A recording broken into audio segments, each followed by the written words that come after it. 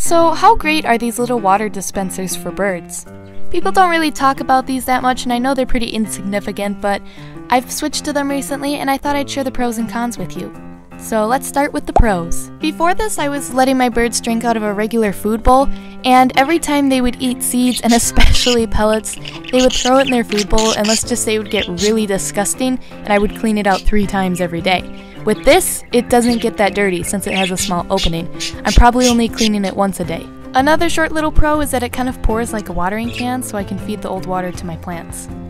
They're also pretty cheap. I've seen them from $2 to $5 to $20, so it really depends on the one you buy.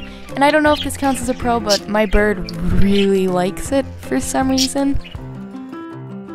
The cons. One thing I would certainly qualify as a con is that it is harder to clean than a regular water bottle. For a while I was using toilet paper, but once I figured out you could use a toothbrush, it was a little easier.